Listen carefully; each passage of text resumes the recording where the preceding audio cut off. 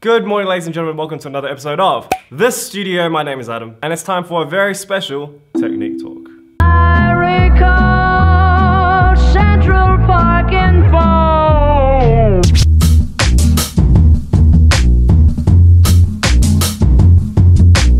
Not a shame.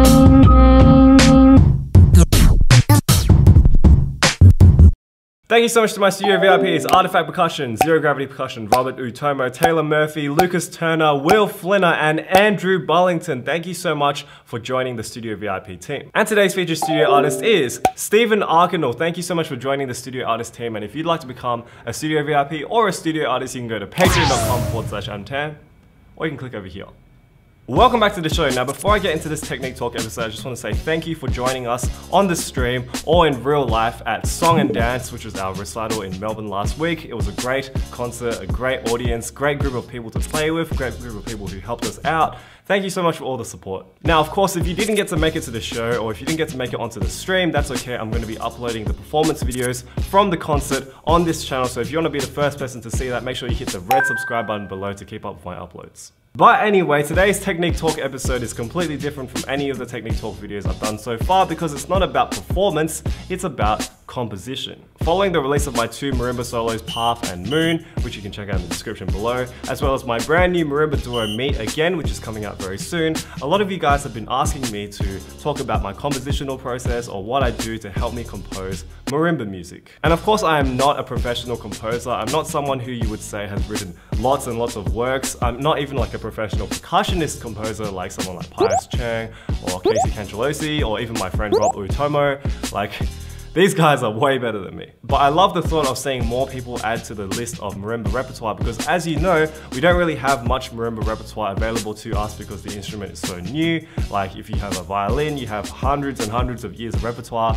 We'd be lucky if we got like 50 years of repertoire. So of course I like to see more people writing for the instrument. I mean, a lot of the popular marimba solos out nowadays have been written in the last 20 years. So it's getting more and more popular to write as well as play the instrument. Any help I can give, I would love to do so. So in today's video, I'm going to be giving you 5 tips to writing your first marimba solo. Now, of course, these tips could probably stretch to any instrument or any type of composition for percussion, but I'm going to stick it to marimba because that's the only stuff that I've released so far. So if you want to see examples of my work, you can see them on my channel in the description below. Speaking of which, I have something very interesting to tell you about my marimba duo that's coming out very, very soon. You'll see that at the end of this video. So tip number 1.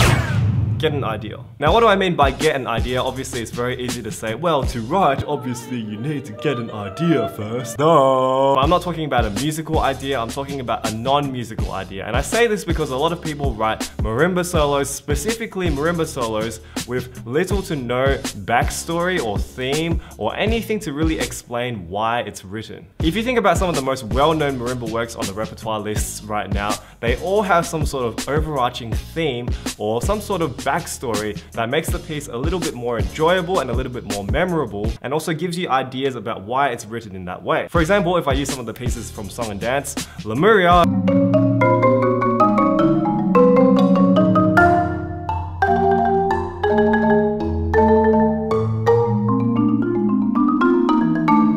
is about the fallen civilization of Lemuria, and it's falling apart and it's exploding, going and all the stylistic things in the music sort of point to that backstory. Similarly, we play Pius Chang's Nocturne in F major.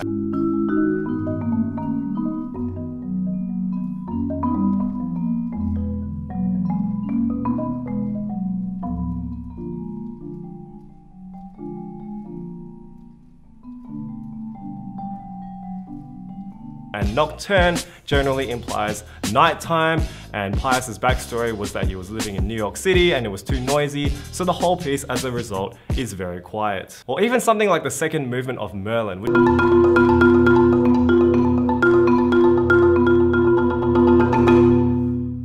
which is about losing time, losing order in the world, and you can hear it in the piece. It gets more and more frenetic, more and more chaotic until everything just goes. So as you can see from these examples, a theme or a story really helps these pieces grow. So I highly recommend before you start writing your piece, get the idea, place it down and write your piece around that idea so that you have a direction to proceed in. So that way when you're writing, you don't get lost. Tip number 2 is to improvise on the marimba. So all of my pieces came from improvisation on the marimba. I would take a melody or some sort of theme,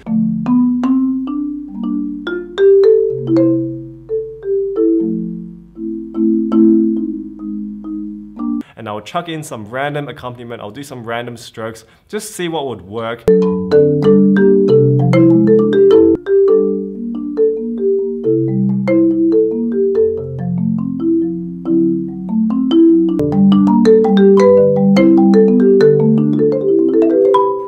To see what would express what I wanted to express most clearly. Fortunately for us percussionists, because we know the technical limitations of both the instrument as well as the player, it's a lot easier for us to write pieces that really express what we want to express while still making it very idiomatic for the player. So I highly recommend going on the marimba and improvising some melodies or some ideas, some technical ideas to go along with your non-musical idea, and just try finding associations. For example, if it's like a happy theme, then you want to find something that is maybe in a major key, and then see if you want to make it slow or fast, how technically advanced you want to make it. All of these things will come to you when you're improvising on the marimba. Tip number 3, avoid making your piece too technical. Now in this day and age where notation software is cheaper, where everyone is self-publishing on their own websites, and even the traditional publishers are more open to accepting people from around the world, it's very easy to get music out very fast, and we get caught up very regularly on quantity over quality. As a result, I've been sent a lot of pieces which sound something like this.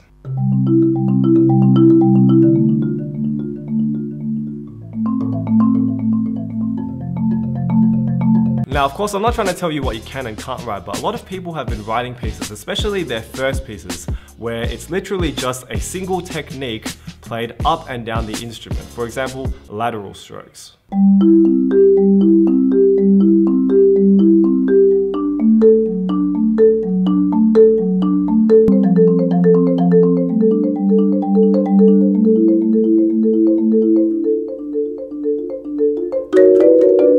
And I think this is where you have to make the clear distinction between a marimba solo and a marimba exercise. Now, a marimba solo definitely requires not just the technique, but also some musical virtuosity, some expressivity, and things that make the thing into a piece of music. Whereas a marimba exercise requires you to have the correct technique and to be able to get the correct technical sound, but you don't necessarily have to put any expression into it, because if it's correct, and if it's wrong, it's wrong. And the other thing you have to realize is that there is no shortage of marimba exercises in the world of marimba music. Like, there are so many pieces written in the 70s, 80s, 90s that have all just got this thing of isolating one technique and moving it up and down the marimba. We don't need any more of those. So avoid making your piece into a marimba exercise. Try and make it into something that encompasses all techniques, encompasses all kinds of musicality, and becomes a marimba solo.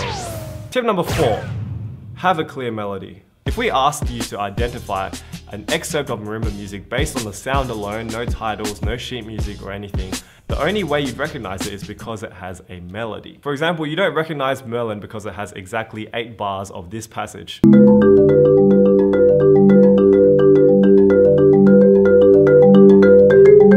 No, instead you would recognize it because of this melody.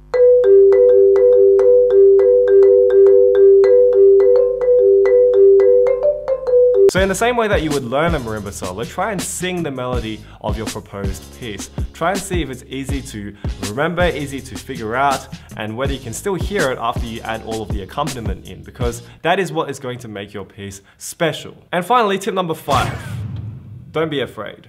So before I wrote Path, my first marimba solo ever, I had all these marimba solo ideas that I'd even gone to the trouble of writing in ink, as well as writing on Sibelius, and they were just terrible. They sounded awful. They never headed anywhere. I never finished them, but it took me many tries to figure out what it was that I liked and what it was that I didn't like. So don't be afraid to fail writing pieces that don't sound good at all or don't work at all before you find the pieces that do sound good and do work. And similarly, don't be afraid to ask people what they think of your pieces. Don't be afraid to show your pieces to people, and don't be afraid to avoid the stigma of the whole percussionist composer identity. When I first released my marimba solo path, my very first compositional debut, and I showed it to people in my school, in my university, and a lot of them weren't impressed because, you know, they were the real composers, they were the people who studied composition at university, they'd been doing it for years at school, but they just didn't like the idea that a percussionist could write their own music. They would say things like, Adam, you've never studied composition, you don't even know how to use modes, you don't know how to use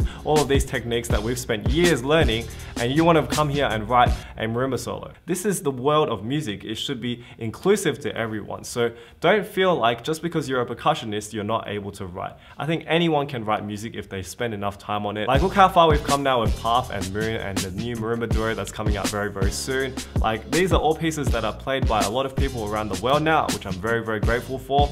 And a lot of the people who criticize me at school haven't had their works played by even one person. So anything is possible, guys. So if you want any more tips or any more advice about composition or just anything in general, please leave me a comment below. I will get back to you as soon as I can because I love to help people out with this sort of stuff. I want to see more music for marimba, more music for percussion written by younger people all the time. So please let me know. If you like these tips, please give me a thumbs up, I would really appreciate it. And please hit that red subscribe button below if you haven't already to keep up with my uploads because we are almost on 9,000 subscribers. Thank you so much for all the support again, and with regards to my brand new marimba duo, Meet Again for 5-octave marimba duo, which is coming out I think either next week or the week after because we're filming it this week. Thank you so much to everyone who copped our Team Australia bundle of music from Edition Spitzer. Thank you Edition Spitzer for that. I hope you guys enjoy playing the music, and I'm very, very pleased to announce that with the release of my brand new marimba duo, Meet Again, I'm going to be releasing yet another Team Australia bundle with Edition Spitzer. So if you want to be the first person to cop that bundle, make sure you follow me on my Instagram, which is up here, the Studio Family. I always post stories on that Instagram, so I will update you guys as soon as we know whether or not we're going to get a Team Australia bundle part 2. And of course, if you like receiving these bundles, then please make sure you follow my friends at Edition Spitzer, who are a publishing house in Denmark who publish all my music on hard copy. They do a really, really good job, and they help me get out these really, really cheap bundles to you guys. Like, we make almost no profit from releasing these bundles. So if you want to get more, make sure you follow them. Anyway, thank you so much for watching today's episode, and I will see you guys next week for another episode of The Studio. Good night.